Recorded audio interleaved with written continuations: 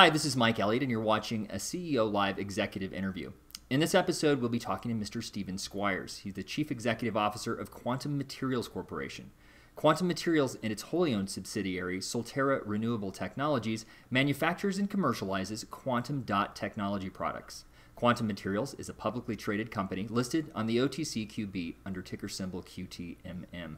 Good afternoon, Stephen. Thanks for joining us. Good afternoon, Mike. It's a pleasure to be here. In a recent press release, you cited the 2012 Quantum Dot Global Forecast, which predicts total sales of quantum dots to reach $7.48 billion by 2022. So to start off with, could you just tell us about quantum dots in general and their place in the nanotech, biotech, and energy fields? Certainly. Quantum dots are basically atomic crystals. They have many unique features that are the result of quantum confinement. So they work as a semiconductor, and they also have fluorescing properties that make them quite unique for applications in the nanobio field. Currently, most of the assays or diagnostic assay applications are being serviced with fluorescent dyes. The fluorescent dyes tend to get photo bleached, so they don't stay bright for a long time, and they also don't allow the person doing the diagnostic work to be able to do multiplexing. With the tetrapod quantum dots that we produce, they can actually use our tetrapods in place of the fluorescent dyes. That allows them to be able to use one of their specimens over multiple times to be able to get a lot more data from their specimen. And with multiplexing, it allows them to be able to do much more analysis, so they can actually isolate different tumors or different cells in that assay. So we're finding that there's a great demand in that field where the quantum dots just provide a more enhanced ability to be able to do analysis. In the solar sector, the big shift to quantum dots is yet to come, and that primarily quantum dots offers the ability to be able to make a solar cell much more efficient in energy conversion, but at the same time be able to produce a solar cell at much lower cost. So our scientists right now are working to be able to really extract the optimum performance out of the quantum dots so that we can have the highest conversion efficiency possible. What's really important in the solar sector is that the theoretical potential conversion efficiency from traditional silicon solar cells is about 30%. It's been proven that the theoretical conversion efficiency for a tetrapod quantum dots or quantum dots in general in solar cells is about 66%. So there's a great amount of untapped conversion efficiency potential there. And that's what we're really focusing on. We think that the potential within the next 18 to 24 months to have a 20% efficient solar cell using quantum dots is a realistic goal.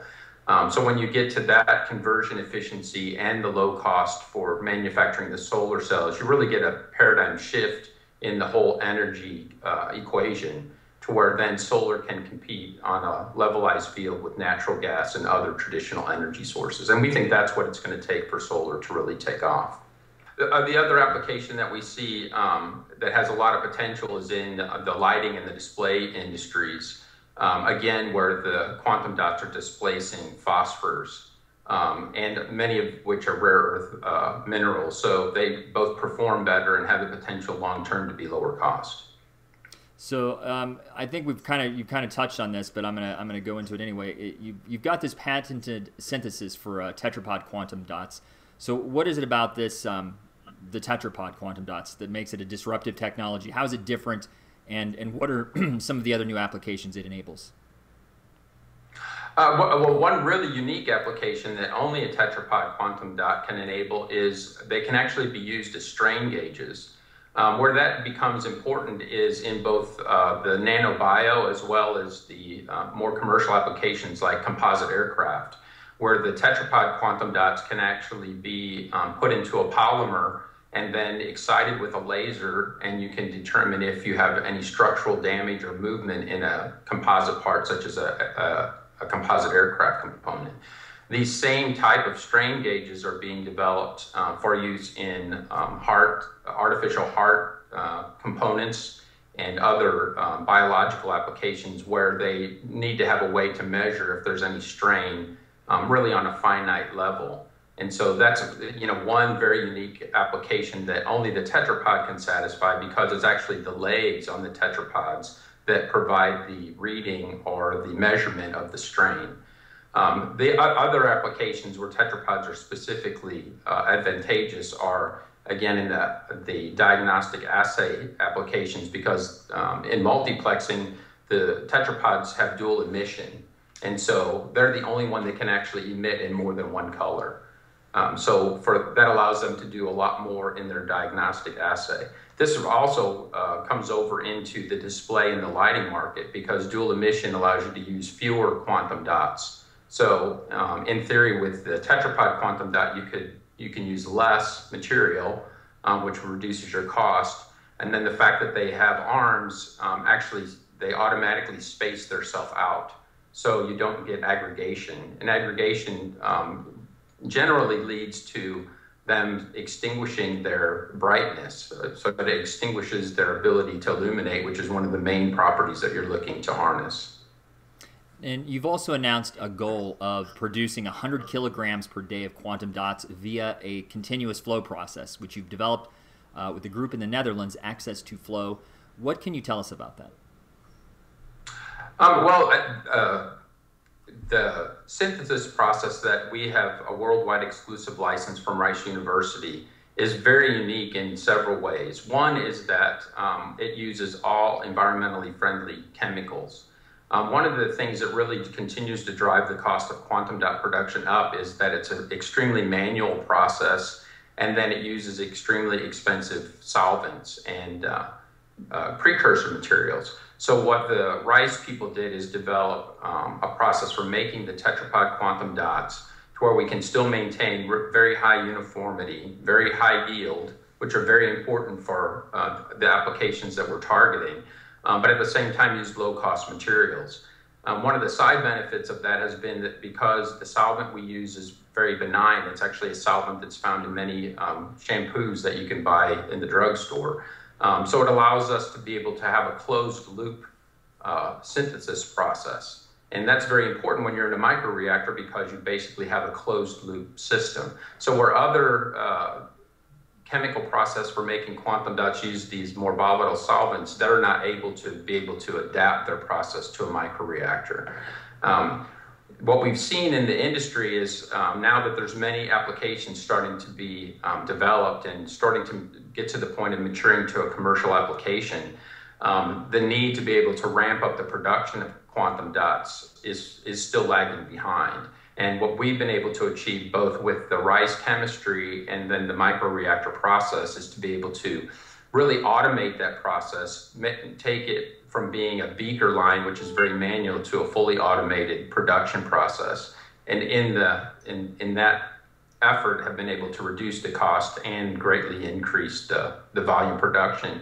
And one of the unique things with a microreactor is because your reactions are so small, we're able to still maintain high uniformity and very high yields.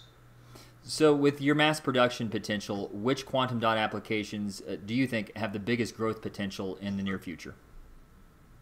Well, clearly we think that the largest growth potential is in the lighting applications, particularly in LED lighting.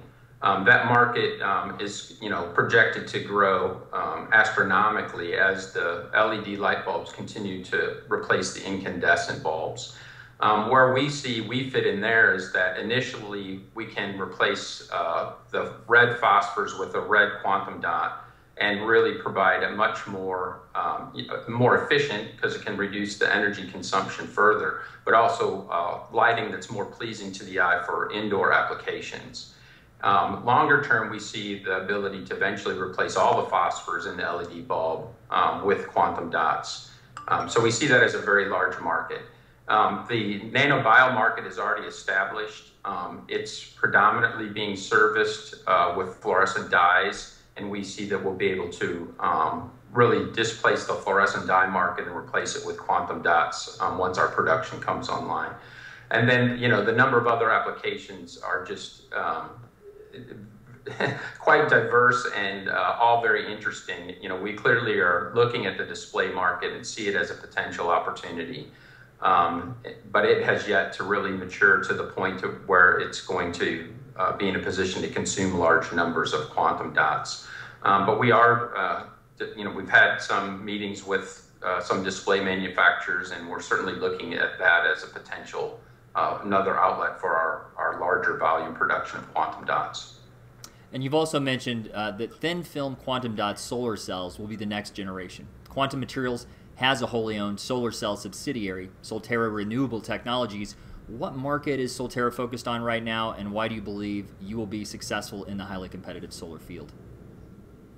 Well, I think the key to success in solar is driving the cost down. And, we've seen so many solar startups fail because, they haven't been able to achieve low cost.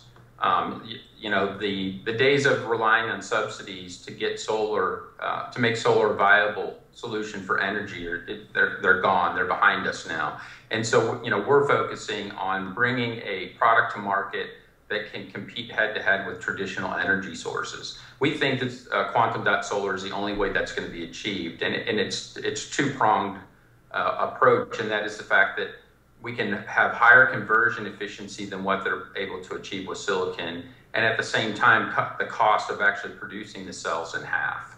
And so that's what our focus is. And then part of the reason we believe we've got success, we can have success in that market, is also because we have a worldwide exclusive license with the University of Arizona for a thin film roll-to-roll printing process. And this was developed by our Chief Science Officer, Dr. Ghassan Jabbour. So that process really allows us to take the quantum dots, formulate them into an ink, and then print them in what's probably one of the lowest cost, high volume production methods that exist, and that's been adopted from the newsprint industry. So we think that those two technologies together, our quantum dot technology and our printing technology, really positions the company to be able to bring this paradigm shift in the cost of solar to market, and to make a dramatic impact on the way people look at energy and the cost of energy going forward.